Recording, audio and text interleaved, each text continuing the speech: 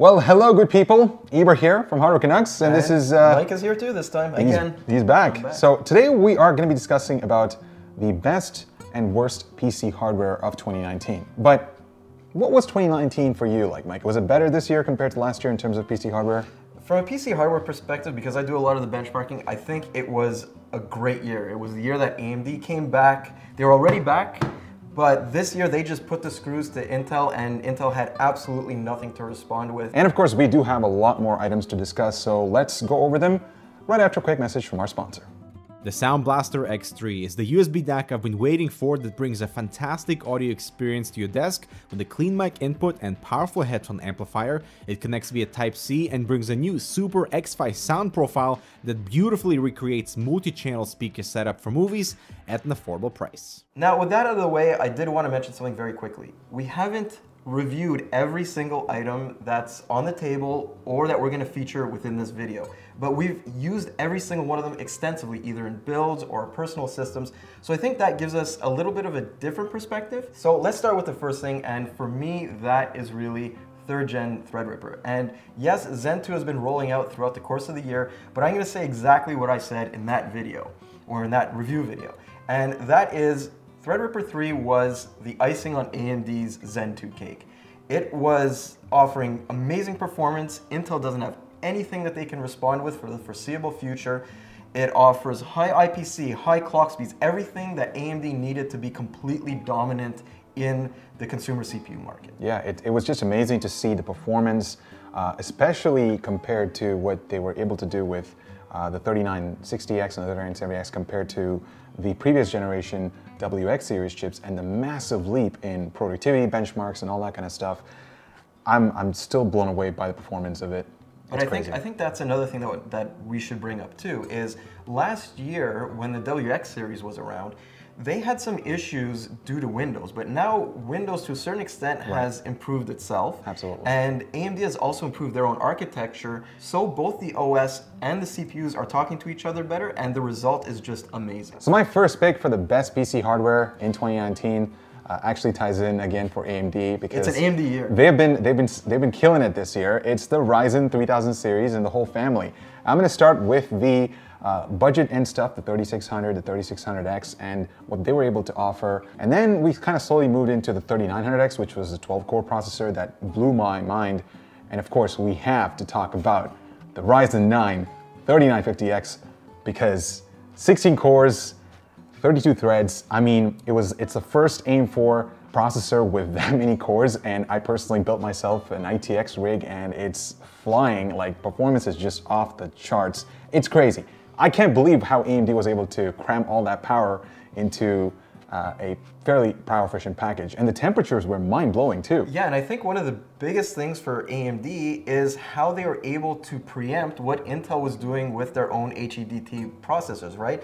Like, I mean, the 10980XE wasn't a bad processor by any stretch of the imagination. It was just thoroughly outgunned by something that was less expensive, on a cheaper platform, and to a certain extent on a better platform too than Intel's own high-end desktop. All right, how do I want to approach this? Because I have it here, and if I knock this over, I'm completely knackered. But I was just blown away by when he presented it to me for the first time. So I just... What? The motherboard. Oh yeah, well now you've just... I've killed it, right? Yeah. Oh no. Okay, so I think this is not necessarily the best piece of hardware in the world, but it's more a representation of what a company can do when they just throw everything at the wall, including the kitchen sink. So this right here is the TRX 40 Aorus Extreme, and it's a Threadripper motherboard. It's XL ATX, and it is just balls to the wall crazy.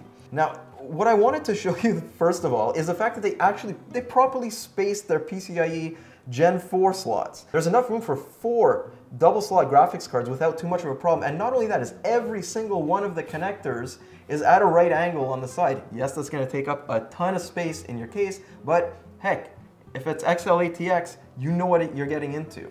The other thing is this that comes with it, and it's not a graphics card. Oh, I thought it was a graphics card. This is not a graphics card. It's actually built better than most graphics cards. I wish it was, because it's single slot. Super slim. What this is a PCIe Gen 4 by 16 card that has 4 Gen 4 NVMe SSDs in there. It is absolutely nuts, and we are going to be posting some video about this very, very soon. My second pick for the best PC hardware is actually a memory kit from Corsair. It's the Dominator Platinum RGB. It's the one that was released this year.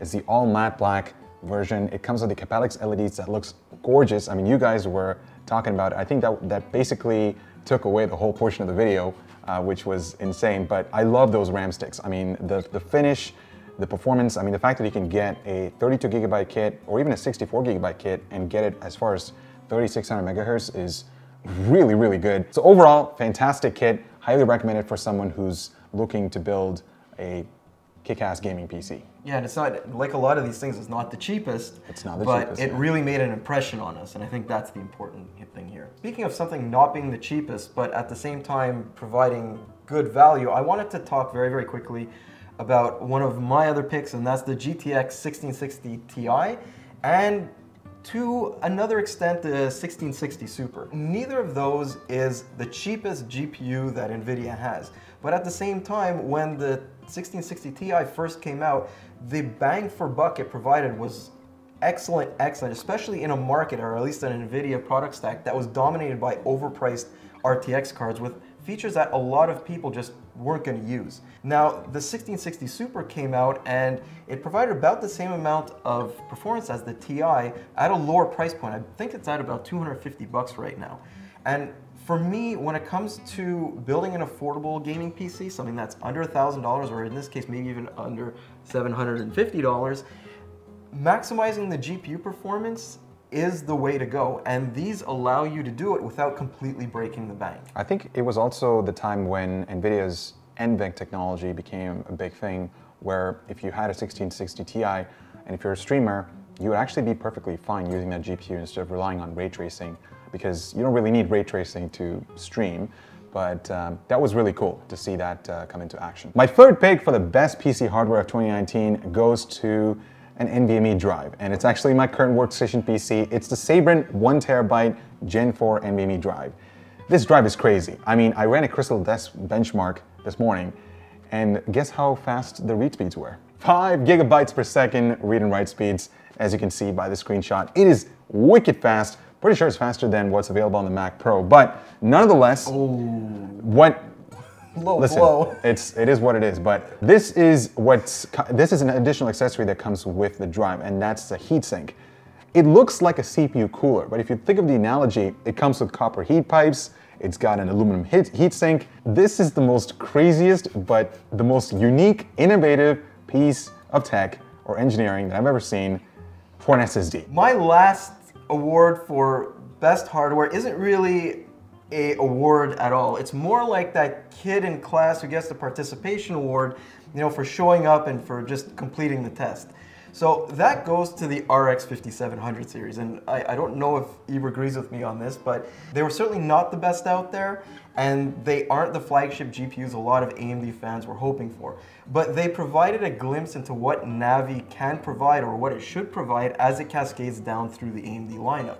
Now, that gives me a lot of hope, but at the same time, limitations with the 7nm manufacturing process and how quickly they could get out chips really put a damper for me on that launch. There was a lot of potential, but AMD just missed the final landing on it. Now with that transition of the participation award, let's go towards some of the hardware that we didn't quite appreciate this year. And let's be honest here, this was a great year for hardware, and we didn't review a ton of items, but these are more things that we found could use some improvement, or just came out at the wrong price or at the wrong time, or just with like a weird set of features. So I'm gonna let Ebert kick this one off. I think my first pick for the worst hardware of 2019 is Ryzen 3000 in the notebook space. I remember taking a look at the Asus Zephyrus GA502DU. It came with a Ryzen 5 3750H. It was a 4-core, 8-thread processor, but it just couldn't deliver compared to what Intel had to offer in the notebook space. And this is notebook that we're talking particularly, not with desktop. But on the positive side, these CPUs were actually power efficient. I mean, the battery life that I was able to get with that notebook was a lot higher compared to some of the notebooks from Intel. So I guess that's a good thing, but performance just didn't really do that great. But I think that also shows that Intel has been focusing so much on their mobile and notebook side AMD usually cascades down their architectures after the desktop side, whereas Intel does it completely differently. Yeah. Now, Zen 2, I think, has amazing potential on the notebook side. Absolutely. And I think both of us, we can't wait to see that. Yeah, I can't wait to see that. Now I start beating the shit out of somebody. We get to throw someone else under the bus. All right, this will be thrown under the bus, and we will back up the bus over this one.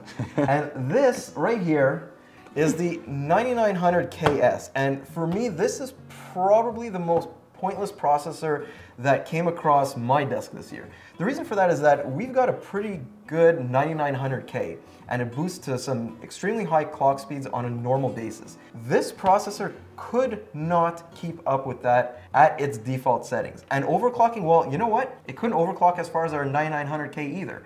So for me, this was almost Intel being the AMD of 2 years ago, just launching a processor in a desperate attempt to remain in the news cycle. And to me, that is the worst possible way to approach a product. All right, so my pick for the worst PC hardware of 2019, you guys knew it. I'm pretty sure you probably know it. It's Ice Lake. But let's kick things off with the naming strategy. It is absolutely the worst possible implementation from Intel. And we're throwing them under the bus again. They just didn't deliver the performance that they needed to on some of these notebooks. I think a great example of that would be the Blade 13 Stealth with the GTX 1650 Max-Q GPU. Razer really wasn't transparent about the TDP on the i7 processor on that laptop, but at the end of the day, it just didn't deliver, at least compared to what Whiskey Lake had to offer.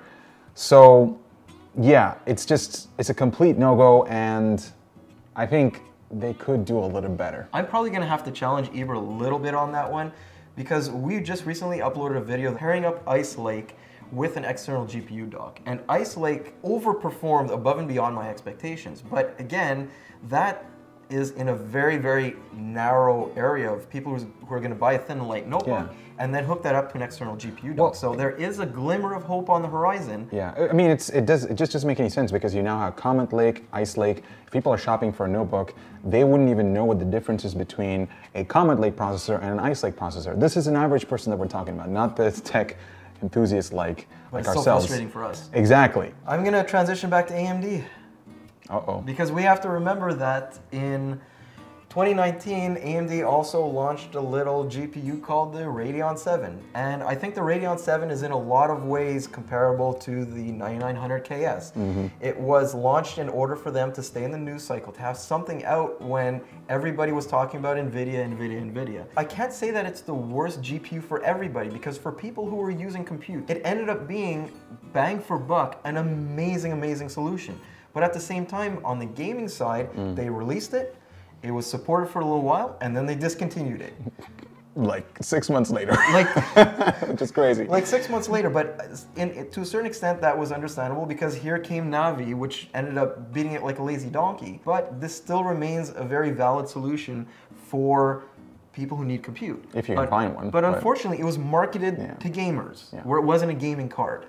Maybe that's my problem with it. I think I'm gonna double down on that too, to bring this into the equation. And this is the 5500 XT. And I'm so sorry, AMD, to be ragging on you about this one, but this goes to prove that there aren't a lot of bad products. There's just bad pricing. And I think what AMD had to do with this is they brought it out at such a time when Navi's still in short supply, so they have to charge a little bit of a premium for it. The only thing is, with the RX 580 still on the market and they still haven't been able to sell through the stocks of that card, well, you have an 8GB card that's more affordable and more capable than the 5500 XT. And yes, we still haven't reviewed it.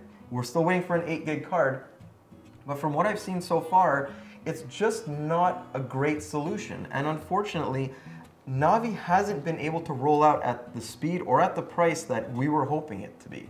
So here's hoping that in 2020 we see a real top to bottom Navi lineup at really competitive prices. And hopefully by that point they'll have sold through their old GPUs too. Well guys, that pretty much wraps up our best and worst PC hardware for 2019. Let us know what you think about it in the comments. In fact, do you agree with our picks or not? I'm curious to know. And if we've missed anything, I'm also curious to know about that as well. Yeah, and speaking of missing, in 2020, Hardware Canucks is going to be going a lot further back to our roots and covering a lot more PC hardware. This year we are a little bit slim on that side, but we're going to be really picking it up in 2020.